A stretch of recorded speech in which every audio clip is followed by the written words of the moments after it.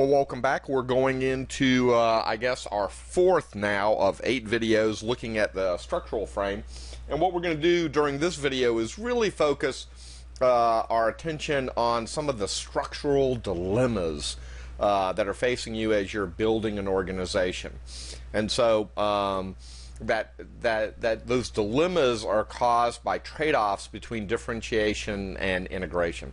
How are we going to use these different techniques, and then what dilemmas does that kind of cause within the company? So here's a little concise chart or table that looks at that trade-off that you're going to have to make as you're going along. So, you know, when you look at gap and overgap, if key responsibilities are not clearly assigned, important tasks are going to fall through the cracks. And then conversely, the roles and activities can overlap, causing conflict. I'm just reading straight from the book. Very easy to do, of course. And this idea of gap and overgap is one of those things that as you're building the organizational structure, as you're looking at how you're going to coordinate meetings, you don't want to have conflict, you don't want to have overgap, but you also don't want to have gaps. And so working that down is going to, and making sure that you've got the right balance there is going to be somewhat of a challenge.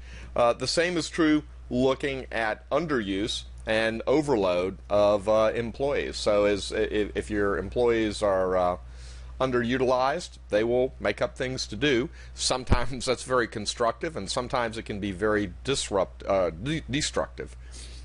Second, if you overload your employees, they can, this do more with less kind of mentality.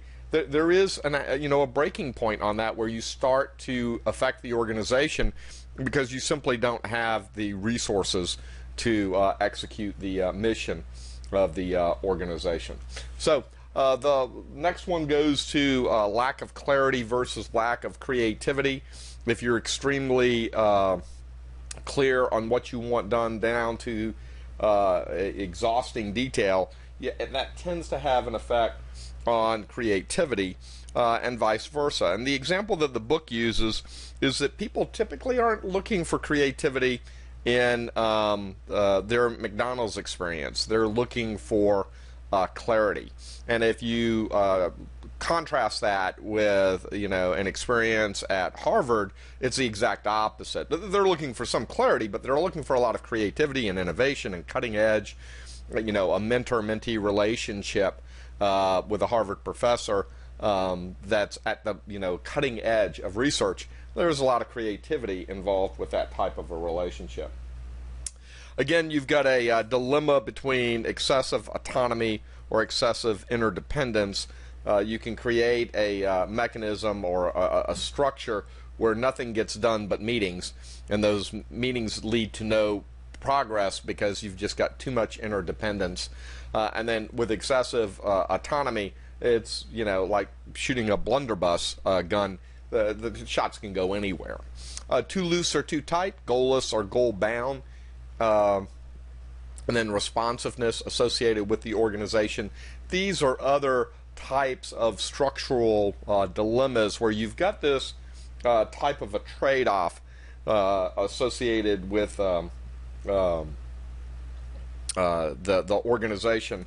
I'll end with a short story. When I was at the military academy, and this goes back to that being, the responsibilities.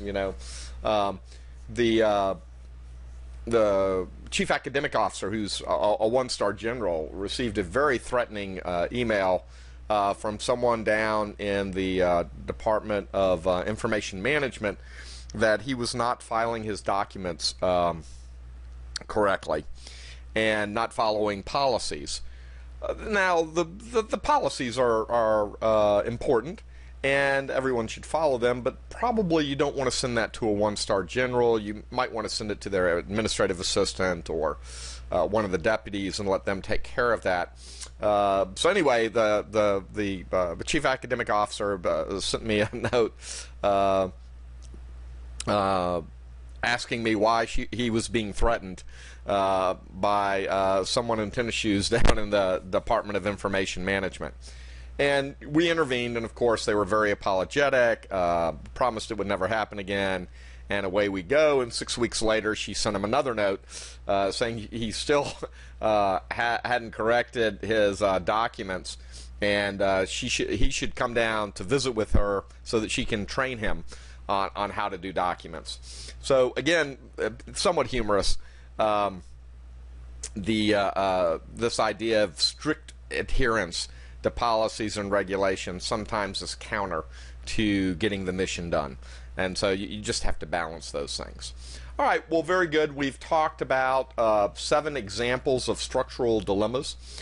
We've talked about those kind of trade-offs associated with this, and that as you're looking at a organization, you've got to balance these and look at some of the structural imperatives that we covered last lesson to do this. So it takes forethought, takes a little bit of intent, it takes balancing.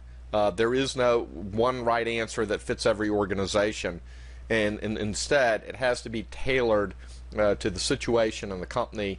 And again, that's why the structural dilemmas, the structural imperatives are important. All right, next video we're going to get into Mitzberg's model and look at 5 structural configurations and then associate that with real-world companies and real-world examples. So thanks for listening, and I look forward to seeing you in the next video, which should be video 5.